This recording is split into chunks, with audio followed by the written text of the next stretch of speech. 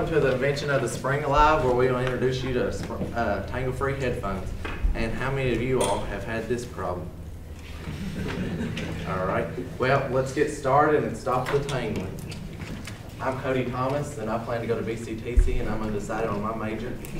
I'm Craig Deacon. I plan on either going to UK or U of L, and I'm going to major in computer engineering. I'm Logan Bentley, and I plan on going to St. Catherine's College, and I'm decided on my major.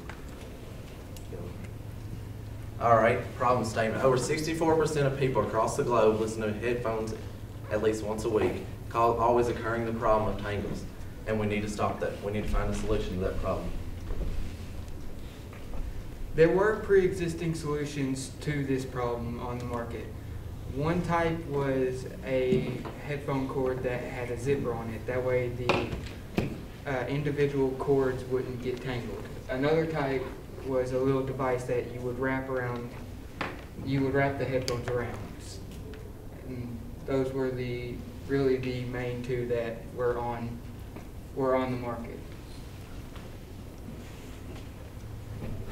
The testing the headphones really like every day today we couldn't really test it. So our really main procedure was getting somebody who listens to headphones at least almost every day, try it out, like put it in their pocket, take it out, put it in, make it like wear and tear. That way it cannot we know that it can last more effectively. Okay, the products we used was heat shrink, mechanics wire, crafting wire for the second pair. Sorry about that. And electrical tape and scotch tape for this trowel too right here. And then we used Autodesk Inventor for our Inventor pictures and a heat gun to shrink the heat shrink. These are the Inventor drawings that we had to draw. This is the headphone jack. Here's the earbud piece. And then here's the entire headphone assembled. And then if you click one more slide, there's the working drawings with all the dimensions. And yeah. You see a better picture in the binder in there because it's more close up and you can see all the dimensions. Our survey results, we went around the school because it's kind of hard to get survey results online. So we went around the school mainly and got students all around the school to take it. We had about 100, was it? Yeah, it was 100 survey results. And our first question was how often they listen to headphones. And about over half of our survey results show that they listen to it all the time. So that's kind of good for wear and tear, so we can show. So they might use our headphones, and then a lot was once or twice a week, and very often, but about 10 to 16% didn't hardly use them, but once or twice a week, if that. All right, and most of our gender was male, and then the other half female. All right, the age group, well, with high school age, it's always mostly was under 18, and maybe a couple that just turned 18. Then we had a couple of parents and adults who took the survey.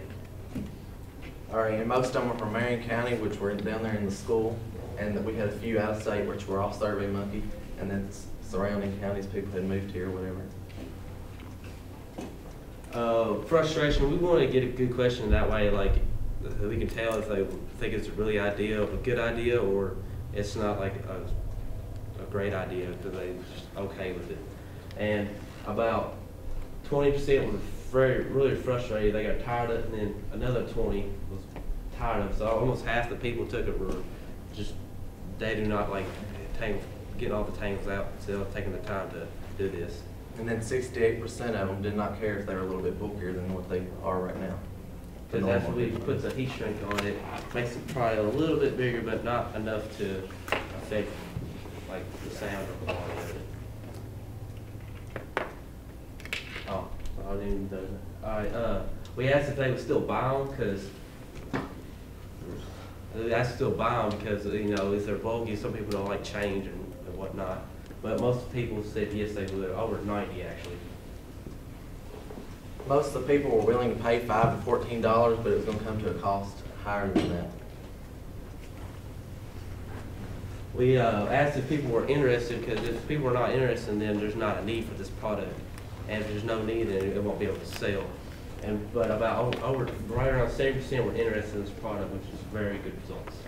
And 83 people would recommend this product to other people. All right, trial one. On the first trial, we just came up with ideas and tried them on one pair of headphones. First trial is in the binder right there. We used springs from mechanical pencils just to try it, and we stretched it out. That way we can see if it bends or not, and different size heat shrink. The different sizes, like sometimes they would, let's see, like some were tighter than others, and like one would slide up and down, and another one would stay there, and it was more flexible than that. And the heat shrink, we kind of like slid it on there and had the gun, and we like heated it up and it shrunk down to it, and it was starting. And then this kind of right here, like it pointed out what I was talking about here and there, like this one, it goes up and down, and the headphones, the heat shrink is not as loose. But then over here, you can see where it's really tight, and it stays there in the same position throughout. All right, on trial 2, this was the problem pair. It didn't work anyway, so we just cut it up like it's got wires sticking out, so don't worry about it. But on this pair, we used 3/16 heat shrink and mechanics wire. We also weren't able to put heat shrink all the way up to where the headphones split, because it kept wanting to curl backwards whenever you were heat shrinking it.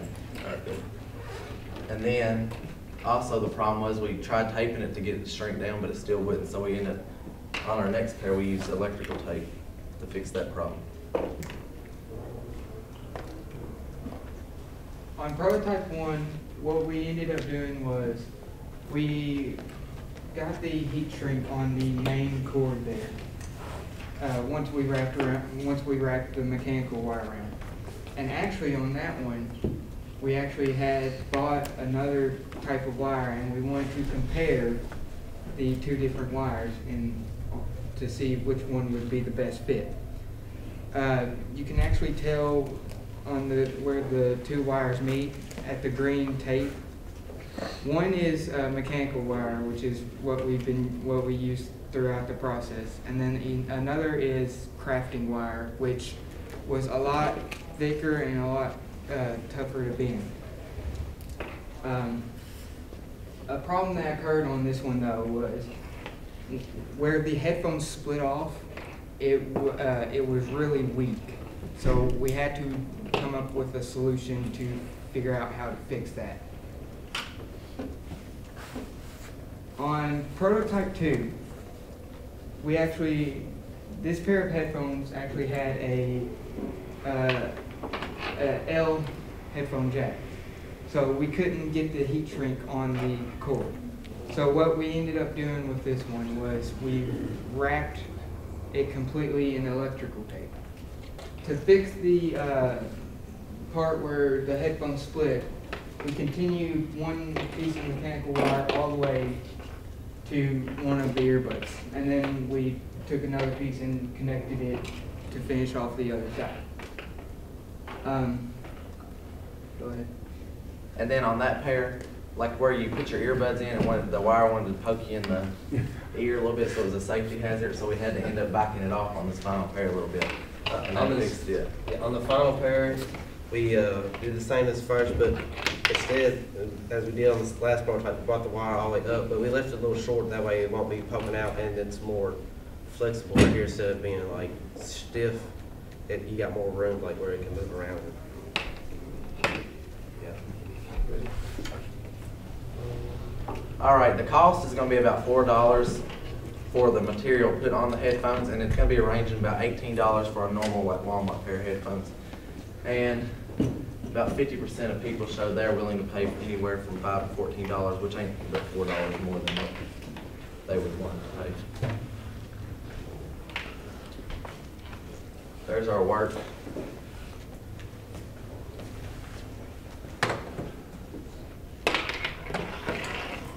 We would like to thank Walmart for them donating 3 sets of headphones for us to do our prototyping trials and errors on it, and Norby's and Central Kentucky Plumbing for having electrical tape and crafting wire that we can use.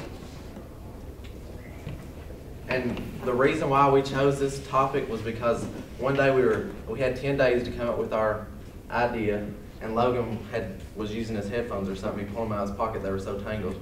So we were like, there we go. You know, we had searched it and didn't find nothing. So there's how it came about.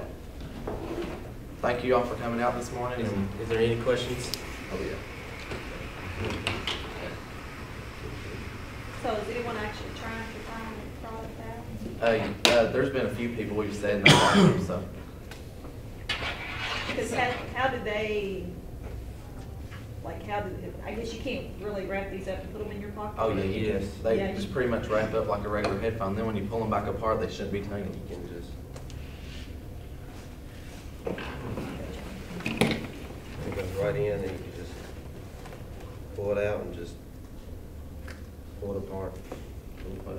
Ain't too bad. That's why it's prototype. You ever consider using Teflon? Never thought about that. I got one for you to look up also. It's a material called nitinol. It stands for nickel titanium naval ordnance laboratory. It's what they refer to as memory metal. All right, Nicotine. Nitinol. Oh, nitinol. Okay. Okay. It's almost a spring steel, but it'll bring back to its original shape. All right. Might be something if you have to present this any further, is at least show just more research. Yeah. All right, thank you. And I think one of your markets for this would be parents. Yeah. For small children. I know you've spent a lot of time in the high school dealing with high school kids, but as a parent of a 6-year-old, I spend lots of time untangling headphones, and then they lose the headphones. So this would be harder for them to lose, and then Yeah. it would save me time untangling headphones for small children. Good point. Thank you. Same problem. Any other questions for this group? All right, gentlemen, go ahead and grab yourself, Thank you. take a Thank you down. all.